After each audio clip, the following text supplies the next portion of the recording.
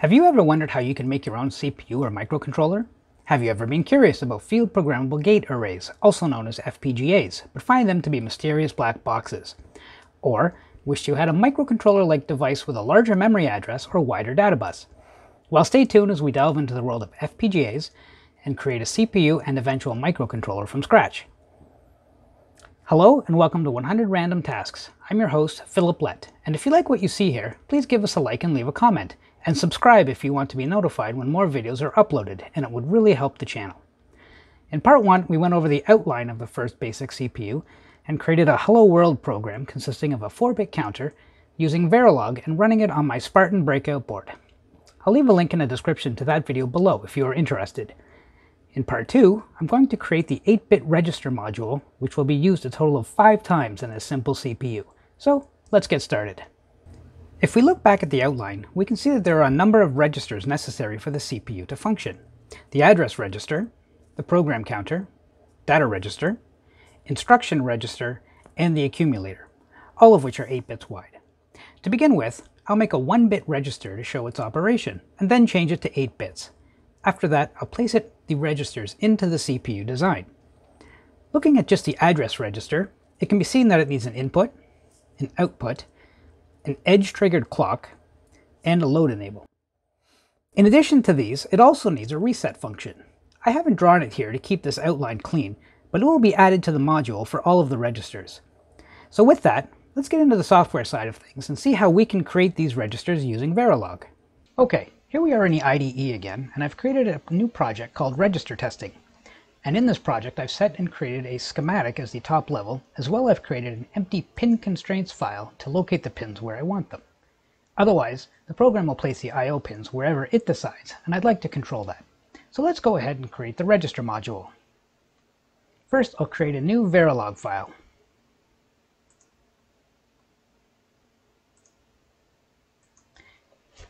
And I'll call it register 1-bit.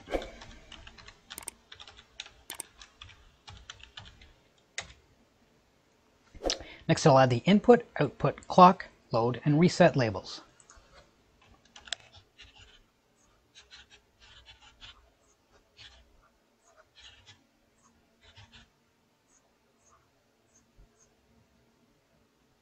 Now it generates an empty module for us. First, I'll change the output label to a register so that the module will hold the value of the output between clock cycles.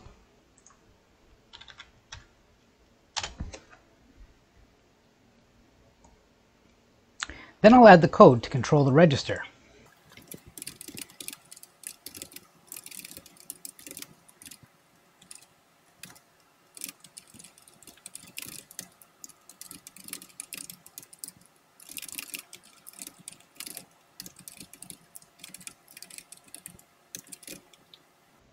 And that's it.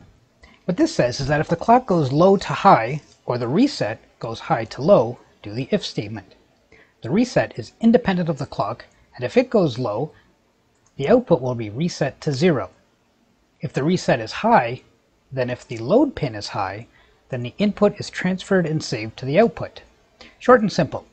So now let's create the schematic symbol for it.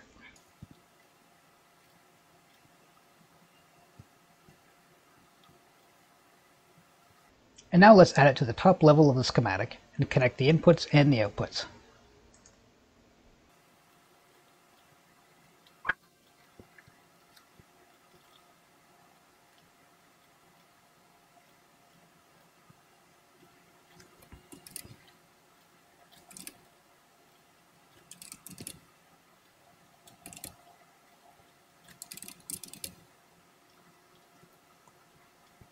Finally, we'll set up the constraints file to locate the physical pins.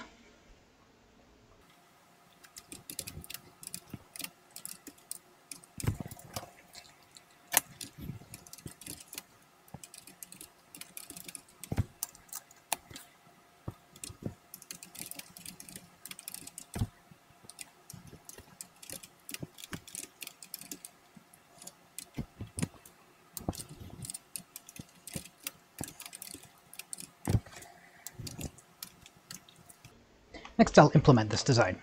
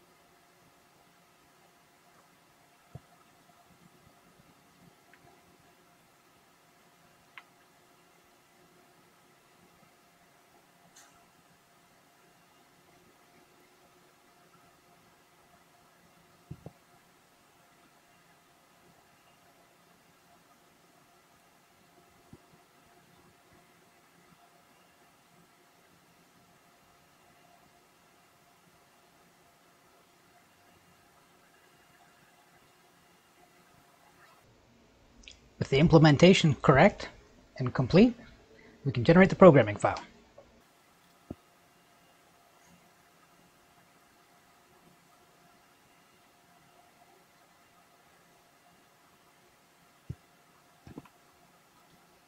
Now in the impact software, I'll initialize the chain.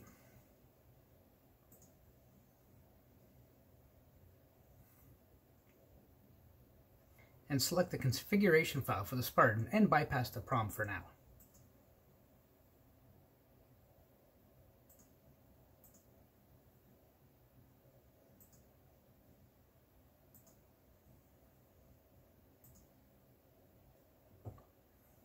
With that done, I'll program it.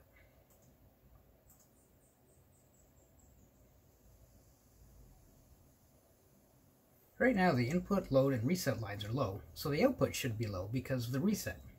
If I move the load and the input high and cycle the clock, it should stay low.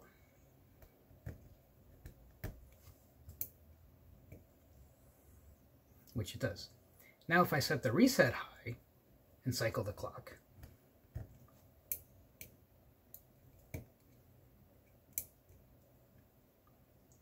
the output should go high, which it does. If I then set both the input and the load to low and cycle the clock, it should stay high because the load is low.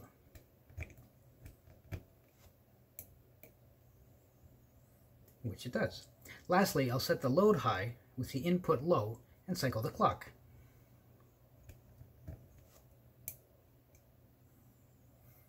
And it changes to low as expected. So this proves that the register is working. Now I'll go back into the IDE and create the 8-bit version and start placing them into the final simple CPU design. Here I've started the simple CPU project where I will build the final design. In that I've again created the schematic for the top level and the pin constraints file. As before, I'll add a new Verilog file for the register.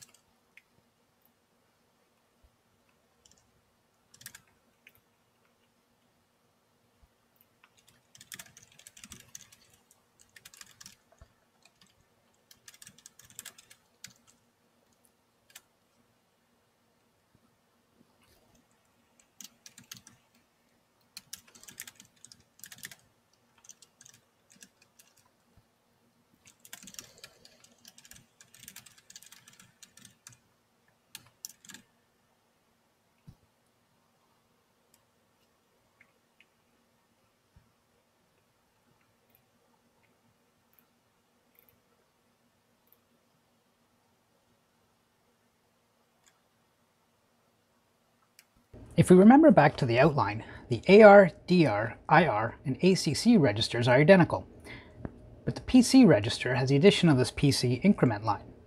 So let's go ahead and create a new file for the program counter and the code for it.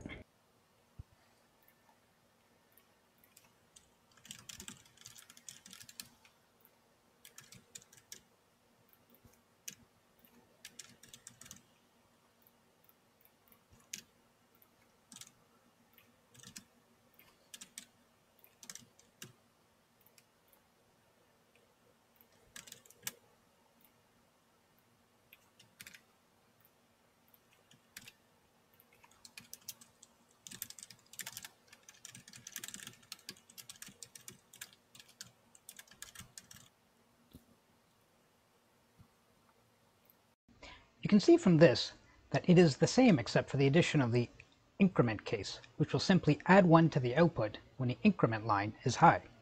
I've gone ahead and created the schematic symbols for the register base as well as the register program counter. So let's go ahead now and place them in our final CPU design.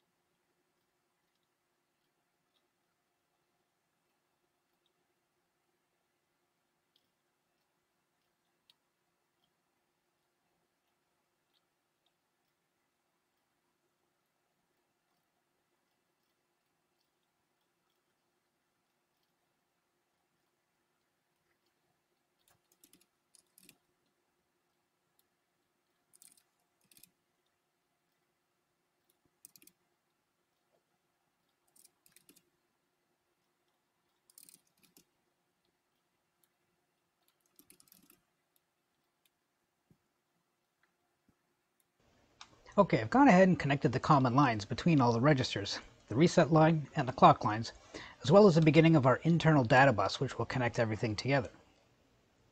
In addition, I've also gone ahead and created the labels for all of our load lines and our increment line on our program counter.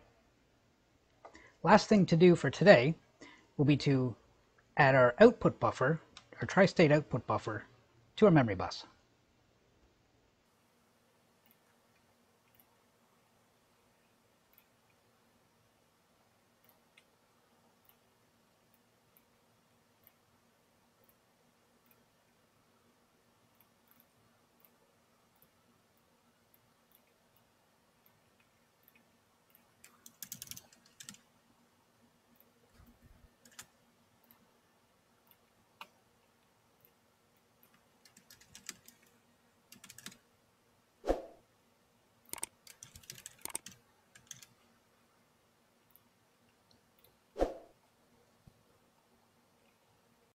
At this point, all the registers are placed into the design with the connections needed so far. In part 3, I will demonstrate the multiplexer, which we will need to control which register has control of the internal data bus, which is important because only one register can have control of the bus at any given time. Then I'll add it to our final design. And if you've made it this far in the video, thanks for watching it, and subscribe to see future videos. See you next time.